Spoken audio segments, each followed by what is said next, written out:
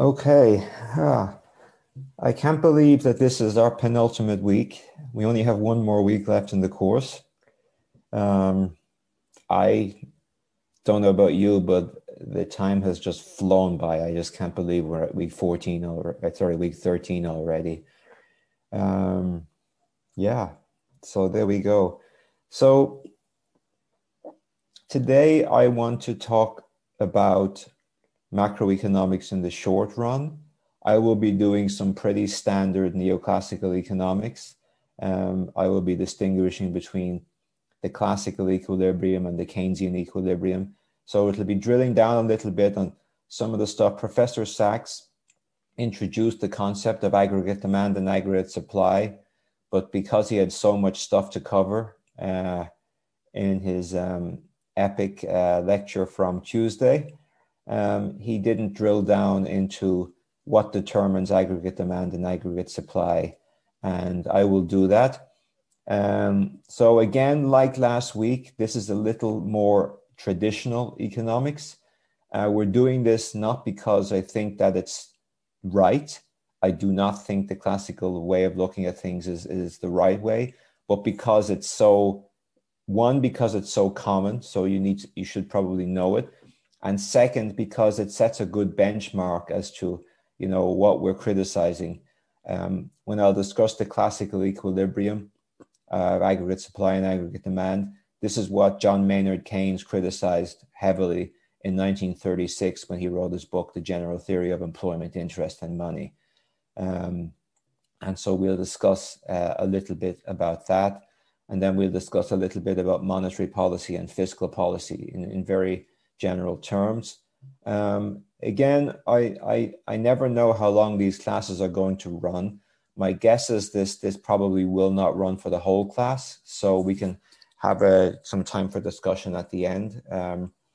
I'd certainly like that because the unfortunate thing about these Zoom classes is that you just don't get much of a chance to have a back and forth discussion. It's just really hard to do that on Zoom. Yeah, and the final will be on, as I mentioned last week, it's on the 11th, I believe, the Tuesday morning at 9:30. I believe it's 2 hours, but I need to figure that out. Alexi, do you know if is it 2 hours? It's 2 hours. So it's 9:30 to 11:30. So we'll figure out, I'll talk to Professor Sachs and figure out what kind of exam it's going to be and the structure, and we'll let you know within a few days, because I think you should know in advance what kind of final that is. But nothing to worry about. Exams are never as important as you think they are in the long run. And certainly the point of this course is not to catch you out on exam questions. It's to look at it's to develop a whole new structure, a whole new framework of looking at economics. Okay, let me share the screen and we'll start before I stop rattling on. But Tony, in the long run, we're all dead.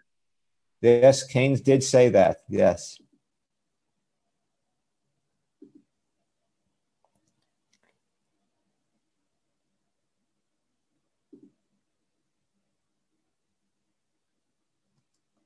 Okay, so week 13, we're going to talk about, and the starting point to talk about we're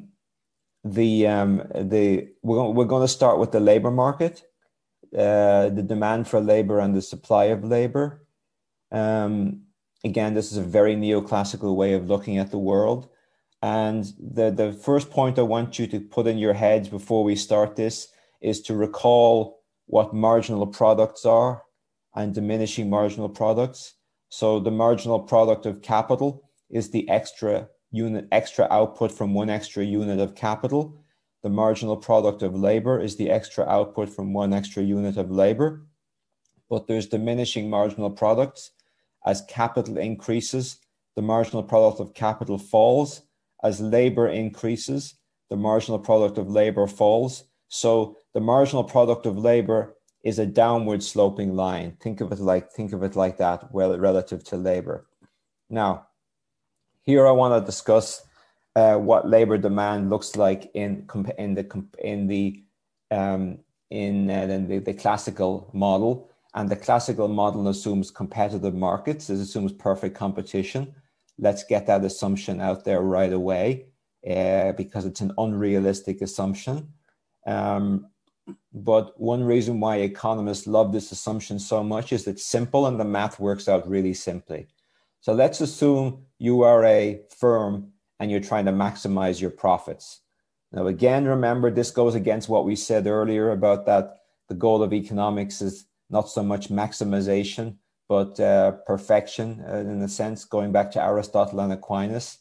And the goal of the firm is not what Milton Friedman says, that you should be maximizing your profits equated with your shareholder value. You should have wider sense of social responsibility. I think everybody in this class believes that, and it's certainly instilled into you at Fordham Business School, which is very important. But for now, let's just put that to one side for a second and assume that we're in a very classical model where we have competitive markets, perfect competition, and you are maximizing profits. So profits is that little pie is profits. Profits is your output times the price times the value of your output. So that's price times the volume of your output, PY, minus your wage bill, the wage, W, and labor, the number of workers, L. So your wage bill minus your return on capital. So R is your return on capital and K is capital. So if you think of your profits is what's left over after you produce your output, you pay your labor, and you impute some kind of return on capital. And then your profit is what's left over. So, and of course, Y, as we know, is F of K and L. It's a function of capital and labor. So to maximize something, you take its derivative and set it to zero. So let's choose what amount of labor would you choose to maximize profits? Well, if you take the derivative of d pi dl, delta pi delta L, you get price, and sorry, I've switched accidentally from big P to small p. That's a mistake. P is P. P times, and the derivative of taking the derivative of the production function with respect to labor, well, that's MPL. That's your marginal product of labor. And minus W, because you differentiate WL by L, you get W. And if you set that equal to zero, then it says your marginal product of labor is equal to W over P, which is the real wage. And that's going to be very important, because what really matters is not so much the nominal wage, but it's the purchasing power of your wages. So the real wage, W over P, the wage divided by the price level. No, not yet. If the marginal product of labor is higher than the real wage, then if you can hire more workers, you get higher profits. So basically, you maximize profits when you set the marginal product of labor equal to the real wage. So to repeat that, let's assume that MPL is greater than W over P, then you can hire more workers and get more profits, because your productivity is higher. So this gives you the labor demand curve. I already mentioned at the beginning that when L goes up, the marginal product of labor goes down. But the marginal product of labor in this competitive classical equilibrium is equal to the real wage.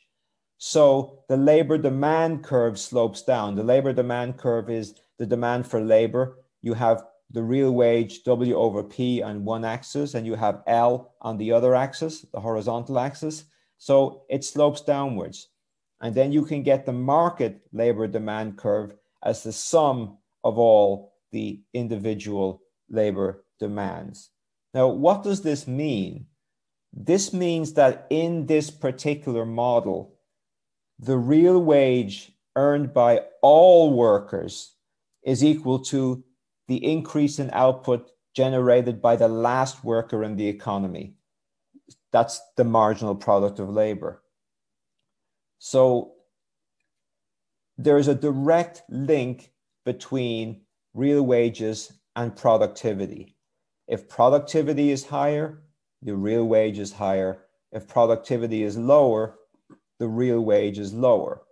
Now, in a certain sense, that's pretty intuitive, right? You would expect if you're more productive, you earn more wages. The problem with that is it often, for many classical and neoclassical economists, it gives a moral justification for the distribution of income. It says that, well, if your real wage is low, it's because your productivity is low. So it can say that you're paid whatever you're worth on the market. But this is a very impoverished way of looking at worth. It's not about human dignity.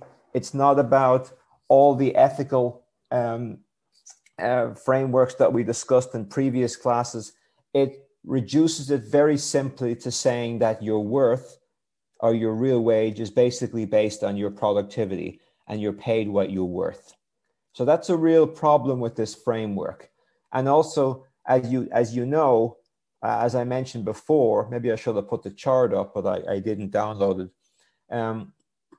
In the post-war era, there was indeed a link between productivity and wages.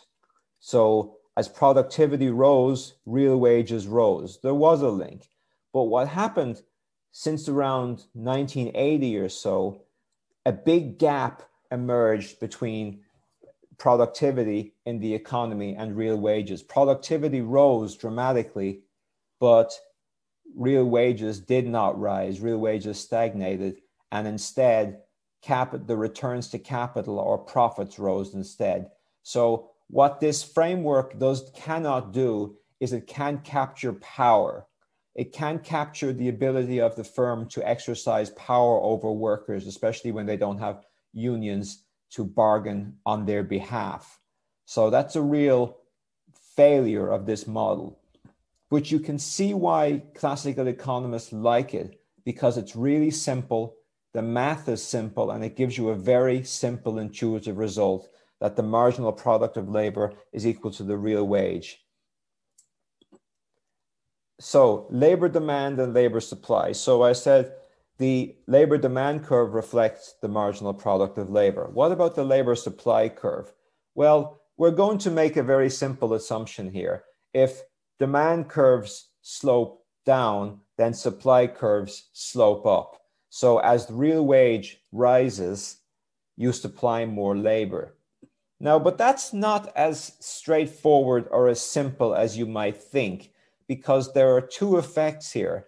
And those of you who've done neoclassical microeconomics will remember the distinction between substitution effects and income effects.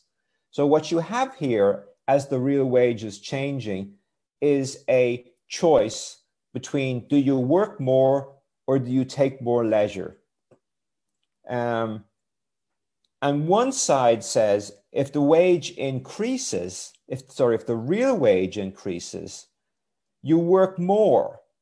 Why? The incentive to work has increased. That's the substitution effect. It reflects an opportunity cost. The opportunity cost of leisure has risen, so you take less leisure, you work more. You substitute towards working harder because real wages are higher. But there's also the income effect that says, well, you're richer because your real wage is higher, so you can take more leisure. In technical terms, it says leisure is a normal good. As income rises, you consume more leisure. So it moves the other. So these two effects move in two different directions. So we don't know realistically how this labor supply curve is going to, whether it's going to be upward sloping or downward sloping. Now, we're going to assume that it slopes upwards because that's probably the most realistic way to do it. but just to keep in mind that it's a bit more complicated than that. So this is the labor market. My apologies, you're going to see a few more in this class. You're going to see a few more of my cheesy drawings. Apologies for that. My ability to draw is atrocious. And this is the labor market. So real wage on one axis and labor on the other axis. So labor demand slopes downwards, labor supply slopes upwards, and we get an equilibrium L star, and we get an equilibrium W over P star. And we can then look at little experiments as to what would happen if you shift the labor demand or labor supply curve. I think a really interesting one from history, I'll just mention this because it's a very interesting experiment. In the what happened in Europe in the mid-14th century, around 1347 to 1349? Well, you had the Black Death, you had bubonic plague, where estimates suggested that at least half of the population of Europe died, and Asia died from bubonic plague. So it was a unbelievably awful pandemic. But what that meant is, well, you had far fewer workers. So think of the labor supply curve sloping upwards, backwards to the left. So what would that mean is, so there are fewer workers, but those workers that are left are more productive and they have higher real wages. So if you were one of the lucky people to survive the Black Death, you did pretty well. You were richer because there are fewer workers around and the wages increase. And we saw that is exactly what happened. And what happened is the ruling class didn't like the fact that real wages were rising. So they tried to legislate wages. They tried to legislate what workers could earn for various tasks. And you had a lot of discontent. In 1381, you had the Peasants' Revolt, a huge revolt of peasants who were basically complaining about the fact that their wages were being held down. So a very real life experiment from a very simple little model of labor demand and labor supply. We are now going to use that model to talk about the classical and Keynesian equilibria. We will talk about the classical model, which is going to assume that markets work. Markets work in the sense that wages and prices are always flexible and will take you back to equilibrium. And that, as I will show you in a minute, that leads to an aggregate supply curve that is vertical. We will talk about what happens when you have increased more capital or more technology, which shifts the aggregate supply curve outwards. We'll talk about the Keynesian model, where markets are do not work so well, that wages and prices are not fully flexible. And that gives you, sorry, that's a typo. That should say aggregate supply curve slopes upwards, not aggregate demand curve. So please, I'll change that before I post it to Blackboard. And economists often use the Keynesian aggregate supply for short run and the classical aggregate supply for long run. Okay. Here's what I mean by the classical equilibrium. So let's talk our way through this diagram. So at the bottom, you have labor demand and labor supply, and you have equilibrium level of employment, L star, and equilibrium level of real wage, W over P star. If you go up to above that, you have our old friend, the production function, which we talked about in great detail last week. And the production function says, if you have an L star, that gives you a level of output, Y star, assuming that everything else is constant and everything else being capital and technology. That's Y star. And then I want to argue that the aggregate supply curve is vertical, that Y star is fixed no matter where the price is. So the price could be higher or the price could be lower, but Y star doesn't change. Why is that? Well, let's assume that price rises. What happens if price rises? Well, first thing that happens is W over P, the real wage, falls. So the real wage falls. That means that labor demand is greater than labor supply. But if you believe in fully flexible wages, and if you believe in competitive markets where they always return to equilibrium, that's going to bid up wages. So the nominal wage, W, rises by the exact same amount, the exact same percentage as the price level, P. So W over P does not change. Therefore, L star does not change. Therefore, Y star does not change. So aggregate supply is vertical. And we can do the same thing if price falls. If price falls, the real wage rises. Labor supply is greater than labor demand. There are more workers out there competing with each other. So that bids the nominal wage down, and you go back to W over P star, you go back to L star, you go back to Y star, and your aggregate supply curve is vertical. This is the classical equilibrium, and it's predicated on the key assumption that wages and prices are fully flexible. They will move in response to market forces, they will move in response to competitive forces, and they will always go back to equilibrium. Now let's look at some experiments. This kind of let's assume you either shift the capital stock or technology. It doesn't matter which one, they have the same effects. Well, you have two effects. Well, the first one is the labor demand curve shifts out. Why? It's because each worker is now suddenly more productive because there's more capital or there's more know-how or technological know-how. So each worker is more productive. So the labor demand curve shifts from LD1 to LD2.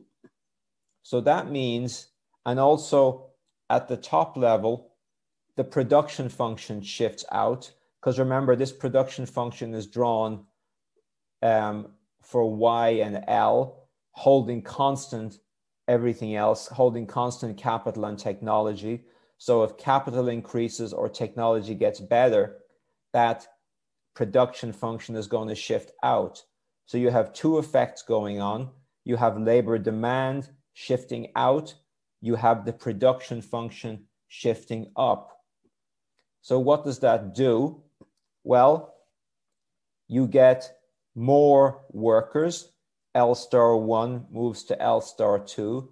You get higher real wages. W over P star 1 goes upwards to W over P star 2. You get higher output. So Y star 1 moves to Y star 2.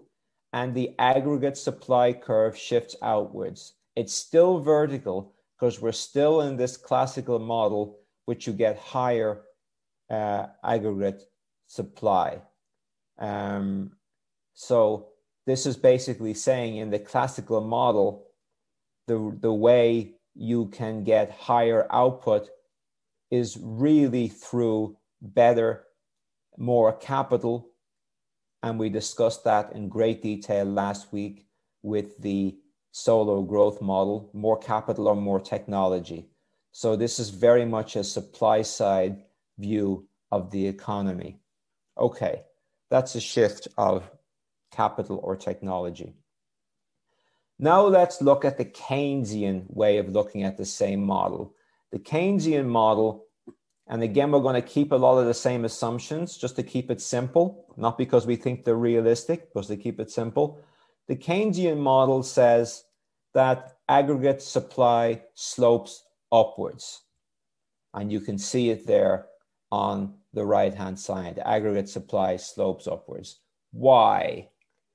Well, it's due to what we call sticky nominal wages. Let's assume that wages do not adjust back to equilibrium.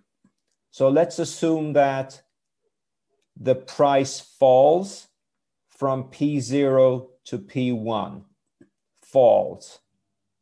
Well, in the classical equilibrium, that's going to, a lower price is going to lead to a higher real wage. Okay, W over P0 or star shifts to W over P1, a higher real wage. Now, in the classical model, that would basically say your labor supply is greater than your labor demand. That bids down wages, so you go back to L star. But in the Keynesian model, that is not what happens. The nominal wage is not flexible, it's stuck, it's rigid. And that can be, you can assume any number of reasons for that. There is a social norm against cutting wages. You have a union to stop the wage, you have a minimum wage, there's any kind of reason, or simply that wages don't adjust in real time. It takes a long time to figure out whether prices have risen or prices have fallen. You got to figure it out. You got to work it out. You got to negotiate it. So it's just the classical idea that wages adjust simultaneously and you're always in equilibrium is just not realistic. This is the Keynesian model. So what happens here is you're stuck at a higher wage and you have unemployment. That gap between labor demand and labor supply is unemployment. And your level of employment L is L1. It's lower than L star. That gives you Y1, which is lower than Y star. So you can see an upward sloping aggregate supply curve. We started at P star, Y star. We lowered the price to P1, and we show that gives you a lower level of output Y1. So due to these wages being sticky, we have shown that the aggregate supply curve slopes upwards. So Keynesian equilibrium, classical equilibrium, vertical aggregate supply curve, Keynesian equilibrium, upwardly sloping aggregate supply curve. Now, some economists like to say the classical vertical aggregate supply curve is more realistic in the long run because firms and workers understand what's going on with prices, they adjust their wages. So in the long run, the aggregate supply curve is vertical, but in the short run, the aggregate supply curve slopes upwards because wages do not adjust in real time. They're rigid. Okay. So we have discussed aggregate supply. Now let's introduce aggregate demand. And I want to argue that aggregate demand curve slopes downwards. In all models of the economy, aggregate demand curve slopes downwards. And what's aggregate demand? Well, we know this, C plus I plus G, the consumption, the purchase of goods and services, the investment, the purchase of capital goods and factories and machines and things like that by firms. And G is government purchases, government buying things or hiring new teachers, things like that. We're going to assume, for now, we just assume, keep it simple. We don't have net exports on that, but we could add net exports minus imports for an open economy. But I'm just going to keep it simple for now. Why does the aggregate demand curve slopes downwards? Well, there's a number of reasons. And by the way, if you have done neoclassical macroeconomics before, you might have done this in terms of ISLM, different curves. We are not going to do ISLM here because it's not necessary to explain what we want to explain, but that's a very standard way of deriving a downwardly sloped aggregate downwardly sloped aggregate demand curve. I keep confusing my demand and supply this morning, I apologize. So why does the aggregate demand curve slope downwards? Well, the first reason is called the real balance effect. That simply says if you have lower prices, you feel richer. So the desired level of purchases increase. Lower prices, you want to buy more stuff. Therefore, your consumption goes up. So your aggregate supply curve, doing it again, your aggregate demand curve is sloped downwards. There's also an effect from the money market. And if you've done this, if you do the LM curve, this is where this is coming from. If prices are lower, you don't need to hold as much money. Things are cheaper. You don't need to hold as much money. So what do you do with that money? Well, you can lend some of it out. You can do that by buying a bond or putting that money in a savings account. But what that does is that drives down interest rates. You're lending out more money, that drives down interest rates. And if interest rates are lower, consumption and investment increase.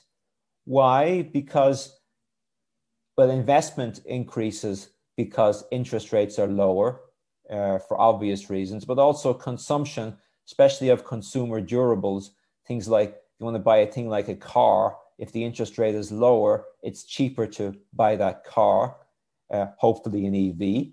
And so what this basically says is that, again, it shows that aggregate demand slopes downwards due to the money market effect. If price falls, demand goes up.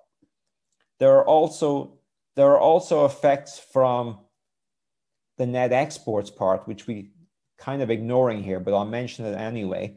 In open economies, a price fall, a lower price, means it's now less expensive to buy domestic goods, so people import less and consume more domestic goods. So again, for this reason, aggregate demand slopes downwards. What about shifts to aggregate demand? So, we always distinguish between movements along a curve and shifts of the curve. What shifts the curve? Well, basically, exogenous changes in C or I or G. So let's assume that there's an exogenous change in consumption, like a stock market boom. Everybody's richer, so you consume more. That will shift out the aggregate demand curve. An exogenous change in investment. So firms invest more, they purchase more capital goods because there's more optimism about the future. Professor Sachs mentioned that John Maynard Keynes referred to that as animal spirits. Confidence has increased, so you will invest more. Like, for example, it's possible to argue that firms will say in the current climate that vaccines are rolling out at a fast pace in the US. That means people are going to want to get out and spend money. Therefore, I'm going to invest more now because I'm confident about the future.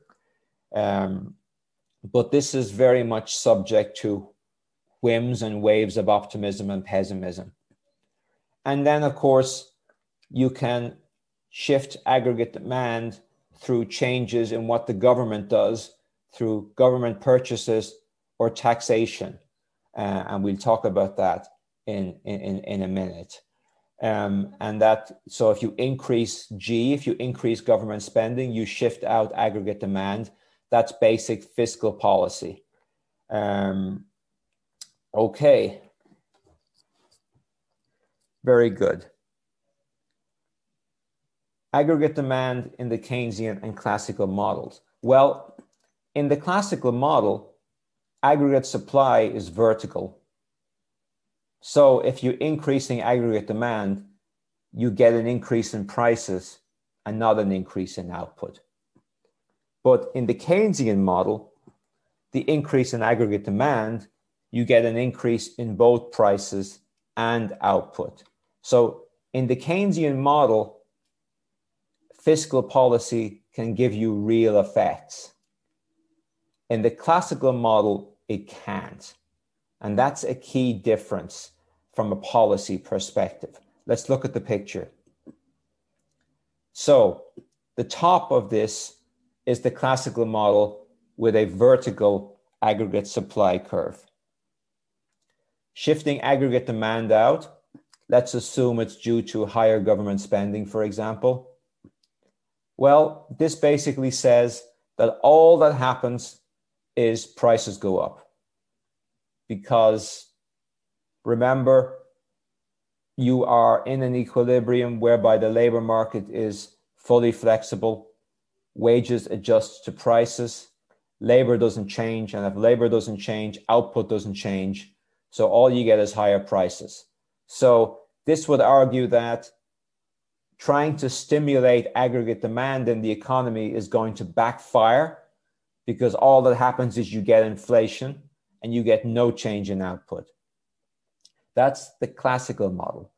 In the Keynesian model, it's very different, because the aggregate supply curve, remember, because nominal wages are sticky, the aggregate supply curve is sloped upwards. This means that if we stimulate aggregate demand, we get higher output and higher prices. So basically, aggregate demand management can actually work. You can get yourself out of a recession by stimulating aggregate demand. That was the big insight of John Maynard Keynes. Let's look at what happens so that's when aggregate demand changes. What if aggregate supply changes? Well, you get basically similar effects in both models. If aggregate supply is shifting outwards, and remember, why would aggregate supply be shifting out? It's due to things like a higher capital stock or better technology, better technological progress. Then you get higher output and lower prices.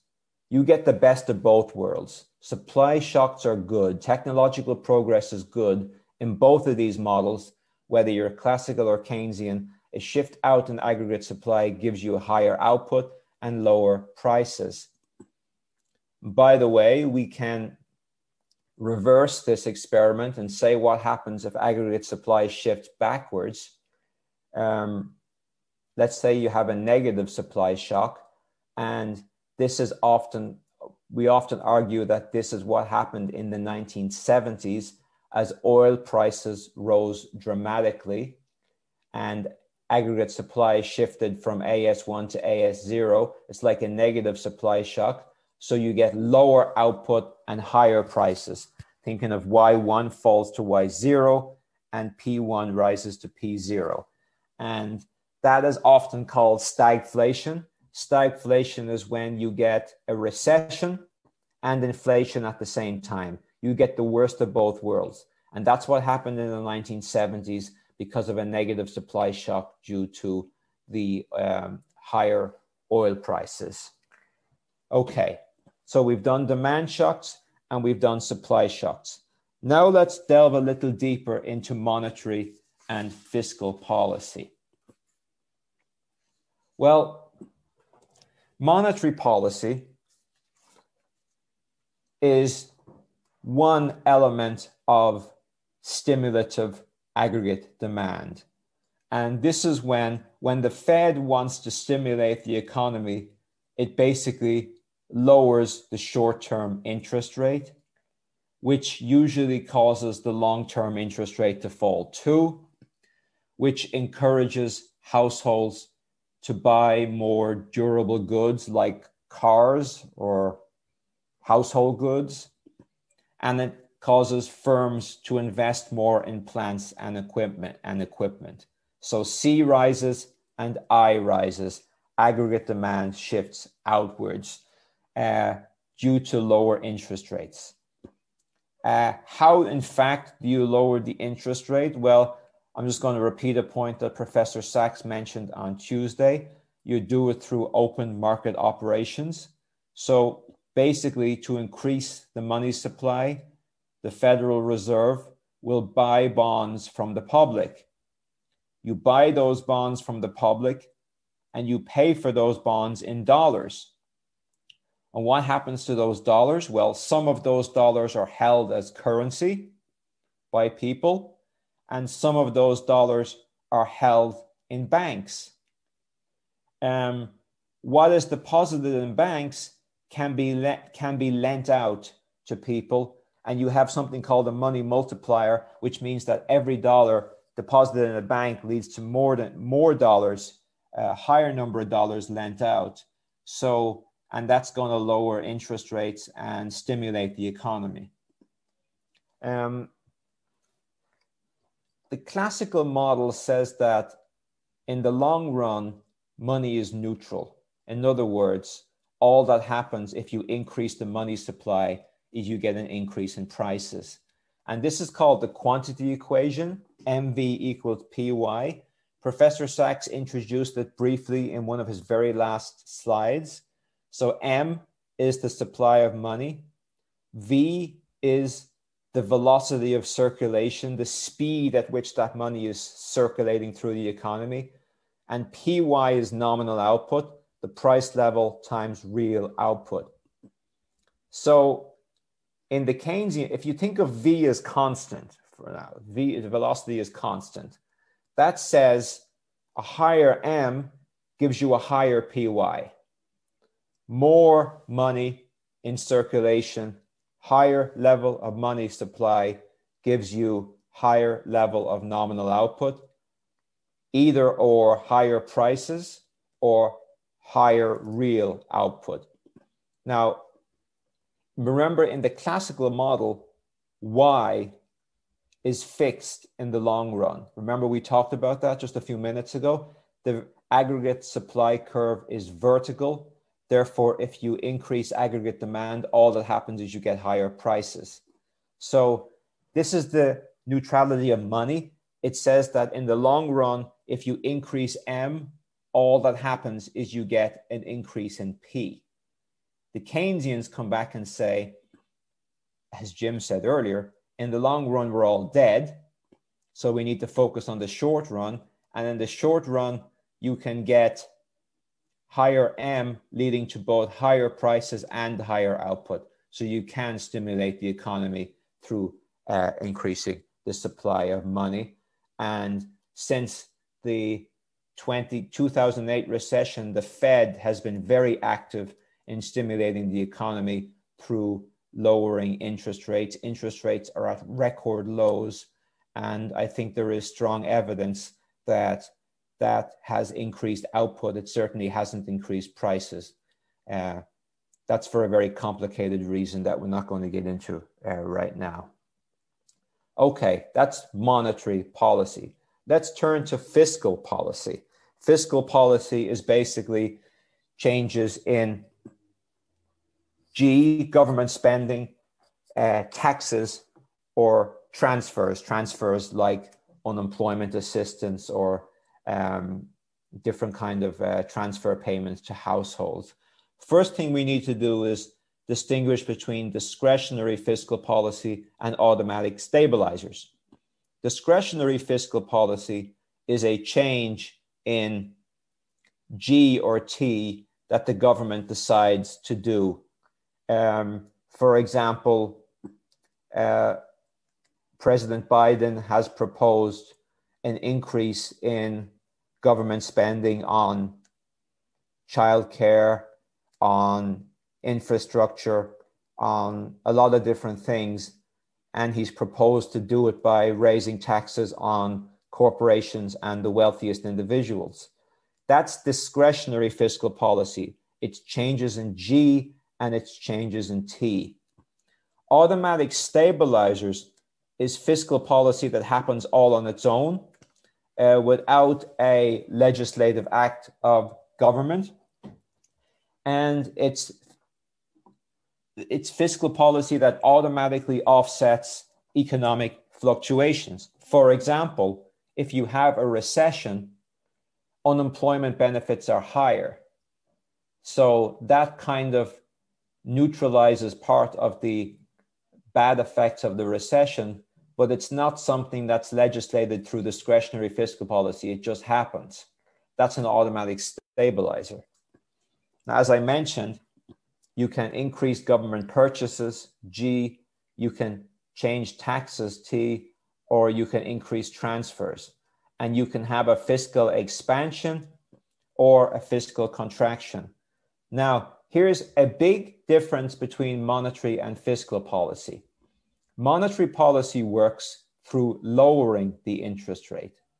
Fiscal policy, it is often argued, raises the interest rates if you're borrowing the money. And that's very simple. If you're borrowing money, that increases the demand for borrowed funds and increases interest rates. Of course, if you're paying for it through rising in taxes, you generally do not get that effect. Right, let's look at, I want to look at something called the Keynesian multiplier. The Keynesian multiplier says that if you're increasing fiscal policy, discretionary fiscal policy, government spending or taxes, you get a change in output that is greater than the increase in that spending or taxes. So let's just look at this. This is just a little bit of simple math. This is not complicated math. This is not like the Solow model. It's very simple. Y equals C plus I plus G. C, consumption. Let's just say consumption is a function of disposable income. Disposable income is Y, your income minus taxes. And B is called the marginal propensity to consume. Let's say that if B is 0.8, this says you consume 80% of your income and you save 20% of it if B is 0.8.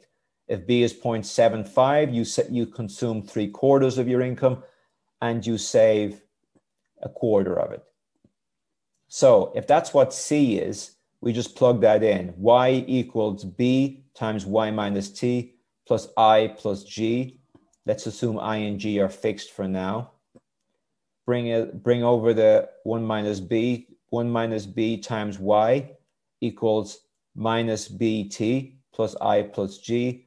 Therefore, Y equals G over 1 minus B over 1 minus B times T plus I over 1 minus B.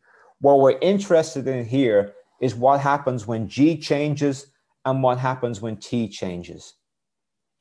The government spending multiplier is 1 over 1 minus B. Think of what's delta Y is 1 over 1 minus B times delta G.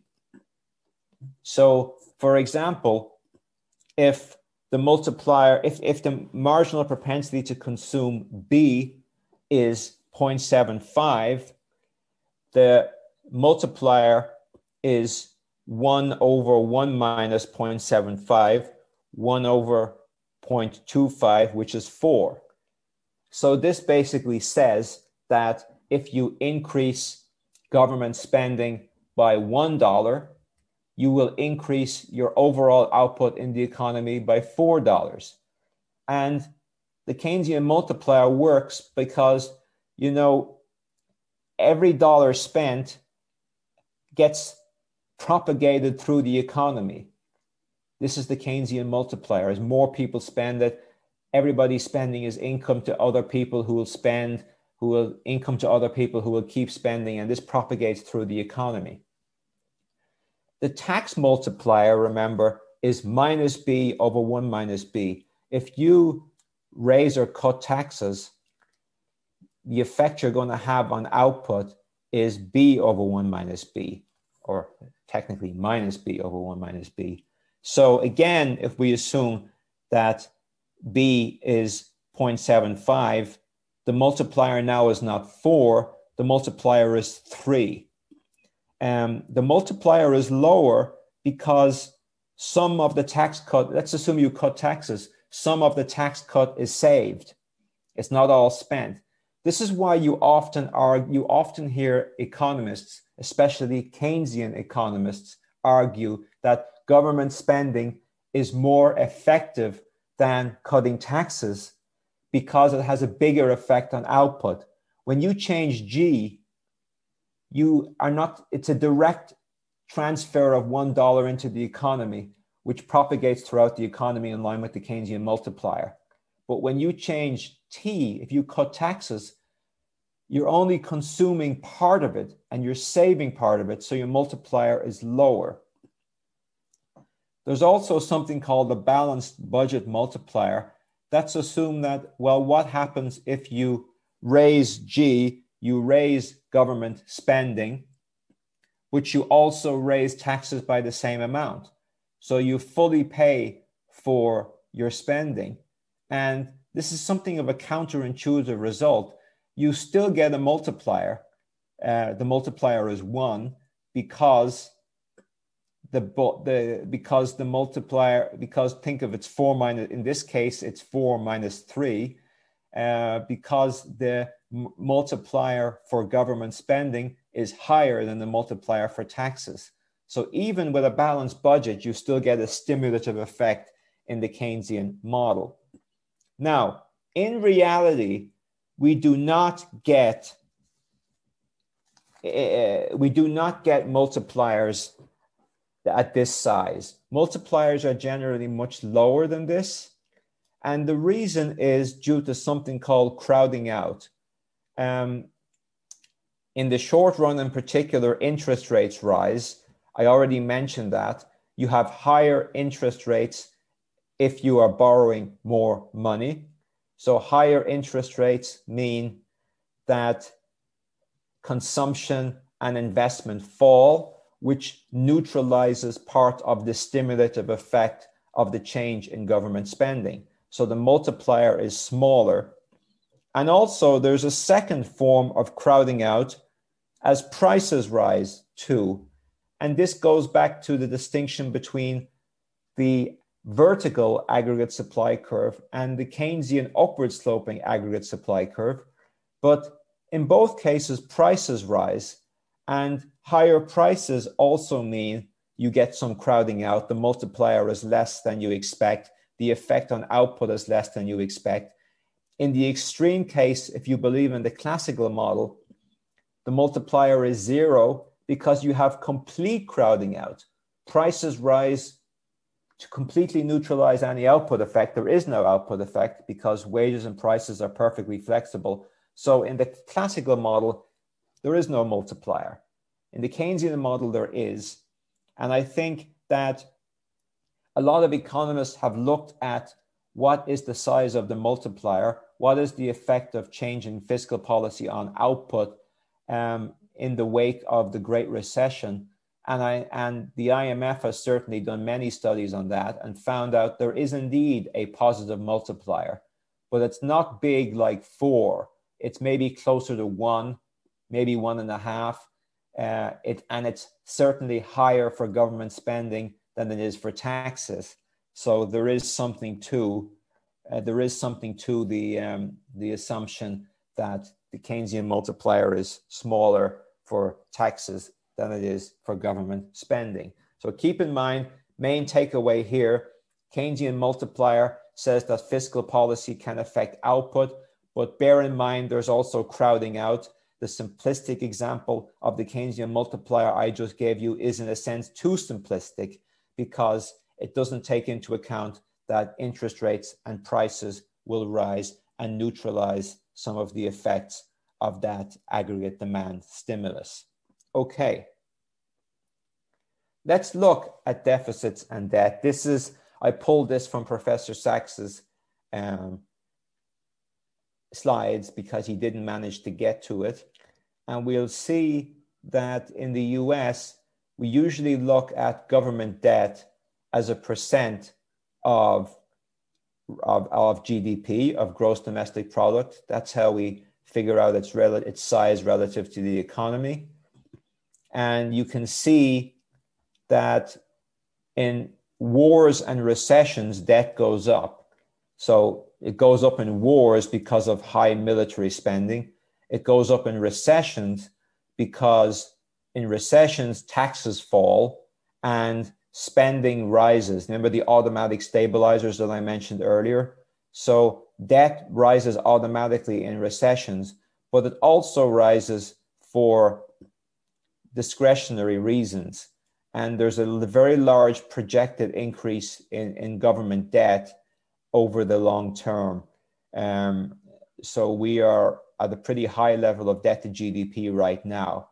So the question you want to ask is, how harmful is a high debt GDP ratio to the economy? How harmful is it? Well, again, this is from Professor Sachs. The cost of servicing the debt is roughly I times D, the interest cost times the D, which is the debt GDP ratio. So if I is 4% and the debt GDP ratio is 150% of GDP, the interest cost relative to GDP is 4% times 150%, so 6% of GDP. So that can tell you that if your interest rate is high or your debt GDP ratio is high, you are spending a lot of money each year to service that debt. And if you're spending money on debt service, that's less money you have for spending on other areas that you consider valuable, whether it's government investment, whether it's on social services, or whether it's on pandemic relief, whatever it is. But if you have high debt, what it means is you have a high level of debt service. And a lot of countries in the developing world, they have tended in the past to get into a lot of debt distress, that their debt to GDP ratio is very high, their interest rates are high, and the interest costs are high. And what tends to happen is that as investors think that your debt is getting towards precarious levels, that you might not be able to repay it, then I am only going to lend to you at a very high interest rate. But that creates a vicious cycle, because the high interest rate in turn increases your debt service costs and reduces the chances that you're going to be able to repay it over the long term. So you can get into a debt crisis. And we've seen this over and over again in the developing world, especially since the 1970s in Latin America, in Africa and Asia. And you often need, if debt is not sustainable, you often need to write down that debt. You often need to have a debt plan to reduce your level of debt. In the early 2000s, there was a very huge campaign called the Jubilee campaign, which wrote off the debt of a lot of the debt of low-income countries. So they were able to spend a lot more money on healthcare and education. And remember, we talked a few classes back on the Millennium Development Goals.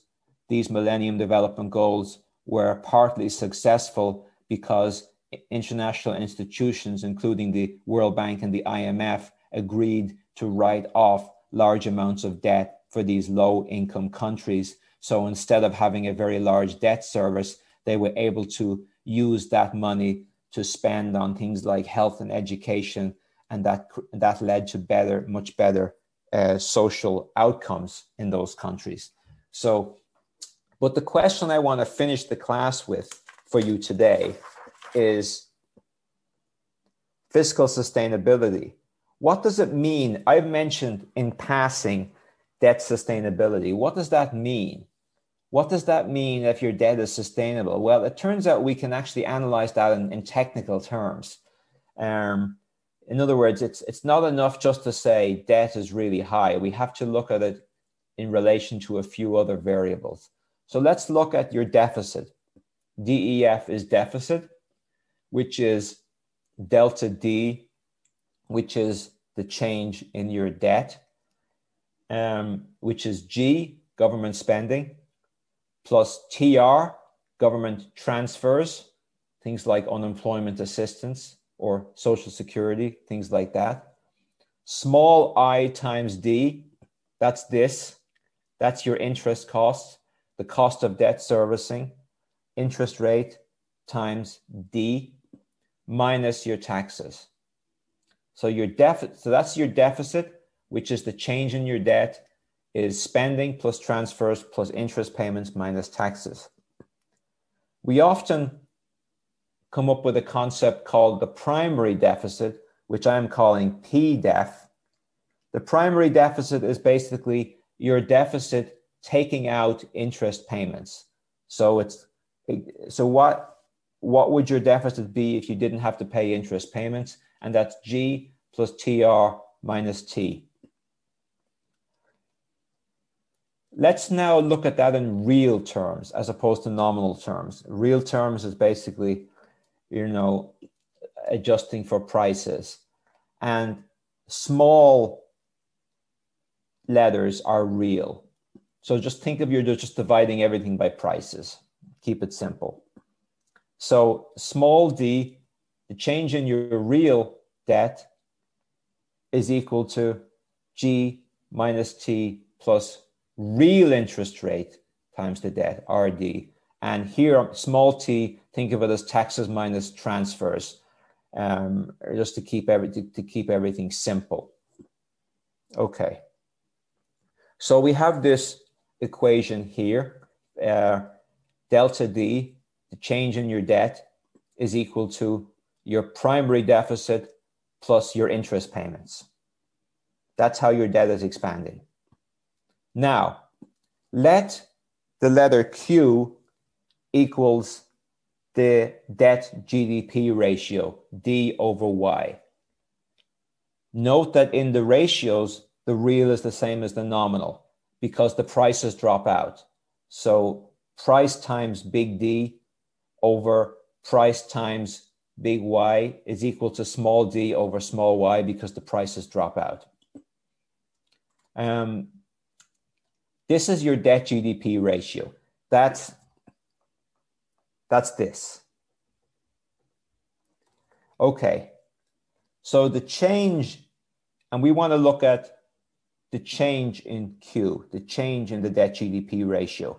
Is it expanding or is it contracting? What matters is how it's changing. And we know that the change in Q is just D over Y. So the change in Q is the change in D minus the change in Y. So the change in the debt GDP ratio is the change in the numerator, which is your debt level, minus the change in the denominator, which is real GDP. Let real GDP, let G equal your trend growth rate. Okay? Now, go back to this equation here. The change in your debt is equal to your primary deficit plus your interest payments, RD. Divide through by D. So delta D over D equals primary deficit over D plus R, because you've divided through by D. Well, what's delta D over D?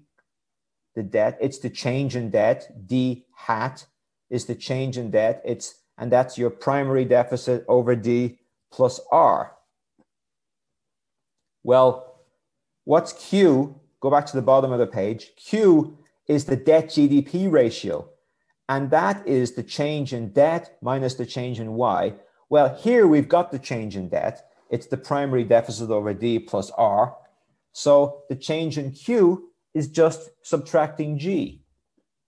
Okay? And now we have our final result, which is the change in Q, the change in the debt GDP ratio, is equal to the primary deficit over debt plus R minus G. So there are three variables to keep track of here: the primary deficit, real interest rates, and real growth rates.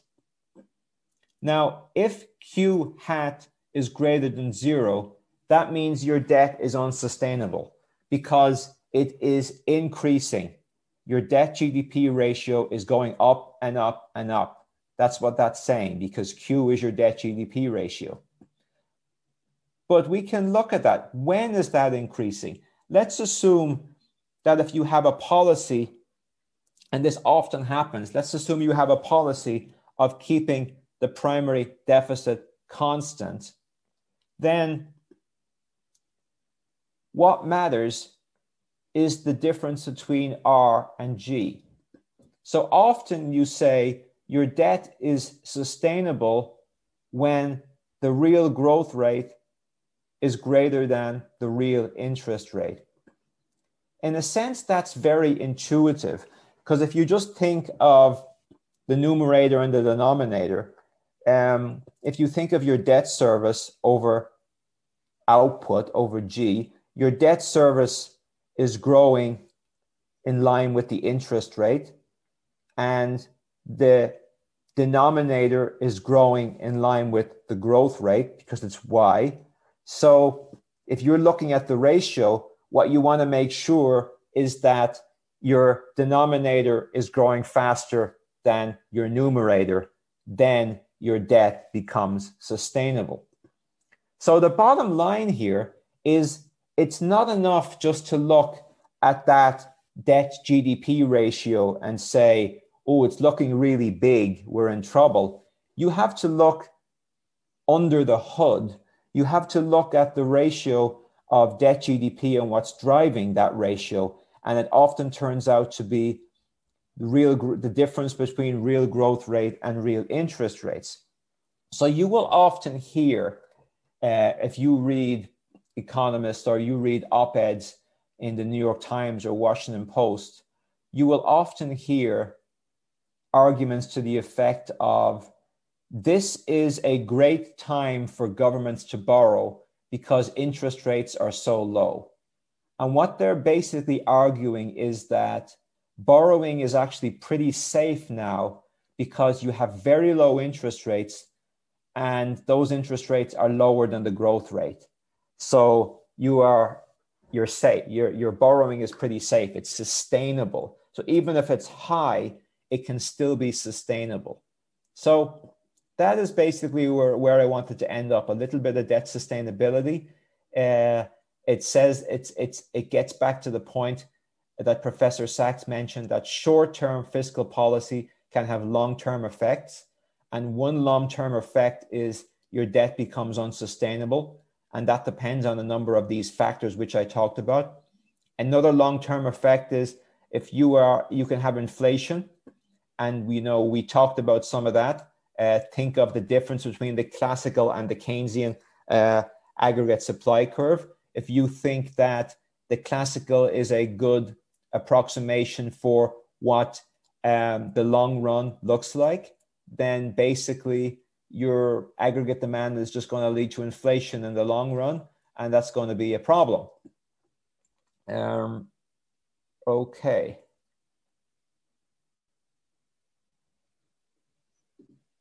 Okay, that was the thing for today. That's everything I wanted to talk about. Let me just check something. Okay, yeah, no problem. We have 2 or 3 minutes. Anybody have any comments or questions, feedback, jokes, anything?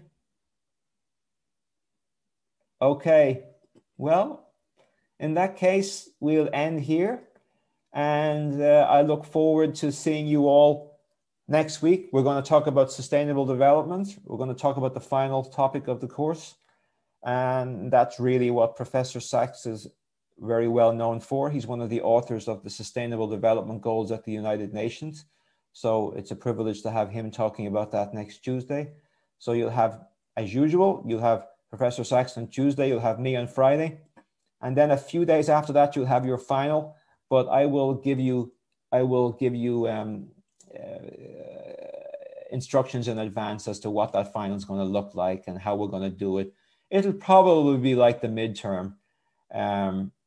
Alexi, yeah, you have a question. I think Wednesday is the last day of class, May 5th, if I'm not wrong. I'm just saying that because you just said that we'll have 2 more classes. Oh, so I don't have a class next Friday. Is that what you're telling me? I'm guessing that that's the case. Yeah, I mean May 5th is the last class, from my understanding. I don't know if the other students think the same. Is that okay? If that's the case, then I didn't realize. But if that's the case, then this is my last class. What date is May 5th? What day is it? It's a Wednesday. I can send you the academic calendar if you want. Okay. I'm not sure if that's different for specific courses, if they go the entire week or anything, but I can find that out. But normally May 5th is the first one. Okay. Can you find that out? Because Yeah. And then get back to me, because if I wouldn't mind having one last class next Friday. Yeah, I mean, I agree with that too. I agree with that. We can always do a voluntary class on Friday, on the understanding that we won't test you on what we do on Friday because it's too close to the final. But it'll be fun to. I'd like to see you all one last time before I wave bye, and I'm really sorry that we never got to meet in person this semester. I feel. I just don't like this Zoom class. Is not a great way to teach. I would have liked to have met you all, but this is the world we're living in, unfortunately. So, yeah. Okay. Have a good weekend, everybody. As usual, I'll stay on the Zoom if anybody wants to ask any questions privately. But otherwise, we'll see you all on Tuesday for Professor Sachs. And let's assume that we will do one class next Friday, but that's voluntary. Nothing on that will be tested. But I wanted to talk about Pope Francis's Laudato Si. So I think it would be nice to end with Pope Francis on a course like this. So, okay. Have a good weekend, everybody. And we'll see you on Tuesday. Bye. Thank you. Have a good weekend.